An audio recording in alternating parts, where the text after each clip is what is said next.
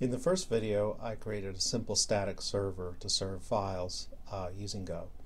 So if we run the server, we can see that we can get to our static index.html on port 3000.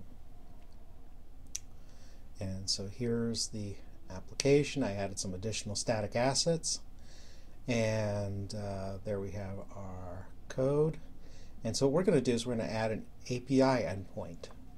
So using the serve mux, we're going to add a handler function, and we're going to look for anything that says that has API hello as the path, and we're going to use a say hello handler function to write out our response. So let's create the say hello handler function, and it will have two parameters, a response writer and a pointer to the request. The response writer is what we use to write out our data to the client, and the pointer to the request is the request from the client. So we're going to write out hello world, and in order to write it out we have to cast it to an array of bytes because the response writer takes bytes.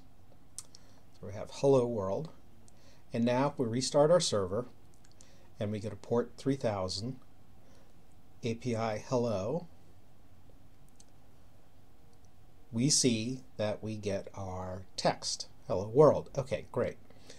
But a lot of times we want to pass some parameters along with that, and a lot of times we want to pass those parameters in with the path, the URL path, which is the part between this first slash and the first URL parameter. And so now if we add a trailing slash, we can pass in additional data after hello. So we can put in foo here, and it will still route correctly. If we get rid of the slash, however, we notice that we can't add additional information after the hello because it will no longer match, the route will no longer match.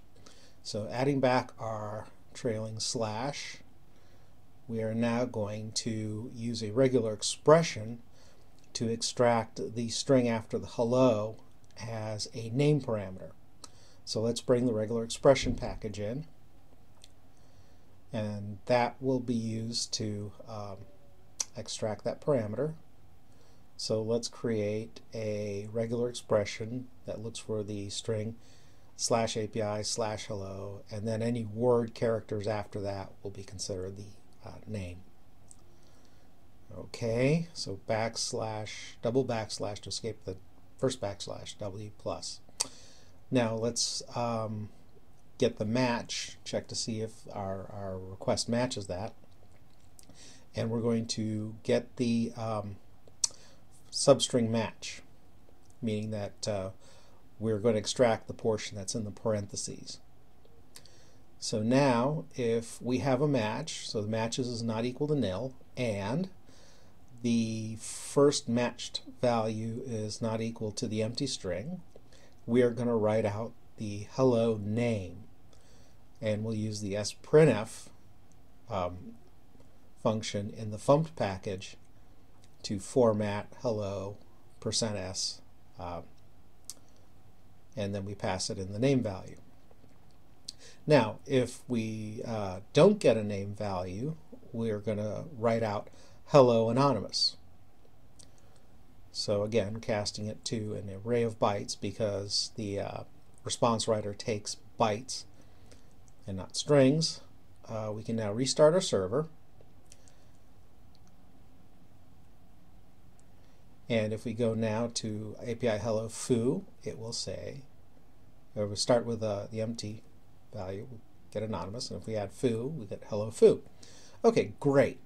But it's kind of a little bit error prone and tedious to extract parameters from a URI using regular expressions. So we're going to bring in a third-party package from Julien Schmidt, which is excellent HTTP router, and we're going to use that to set up our paths. So when we use the go get command, we see that we bring in Julien Schmidt's HTTP router into our source directory.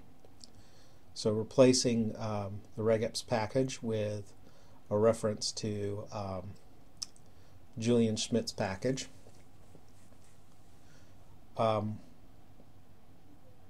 we can now substitute out the servmux with an HTTP router. So we'll use the HTTP router new function to create a new router. Now with the HTTP router, our strategy is going to be to try to satisfy the API endpoints, but if it's not found, then use the file server from NetHTTP to try to serve the static asset. And then, if it's not found among the static assets, we will return a 404 not found. So instead of a handler func, what we're going to use is the HTTP router get method to give it a URI to listen to for get requests on that URI. So get/API/hello, and then we'll use :name to indicate that we're expecting a named parameter called name, and we're going to invoke our say hello function. Alright, so okay, now we need to make some changes to the say hello function. We can get rid of the regular expression.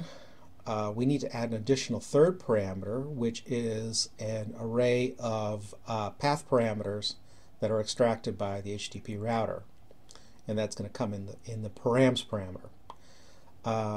So we can now get the name by using the byName method on the params array to return the name parameter. So now we just need to check to see if name not equal to the empty string, and then instead of matches 1 we can just say sprintf and name. Okay, so that doesn't change, so now we restart our server, and oops, looks like we have a little bit of a syntax error. I left off a paren on after say hello, so okay, let's add that paren in. Let's restart our server. Let's go to the API hello foo endpoint, and we see hello foo. Excellent. Okay, now let's take off foo and see what happens when we don't send a parameter. We get a 404, and that's because we are now telling HTTP router that we're expecting a name parameter after API hello. So we're going to use the get method to add an additional route, which is API hello without a additional path parameter, and we're going to go ahead and use the same handler function to handle that response. So now if we go to the empty, we'll see hello anonymous, and if we add our path parameter of foo, we will see hello foo, and now we have a simple HTTP API.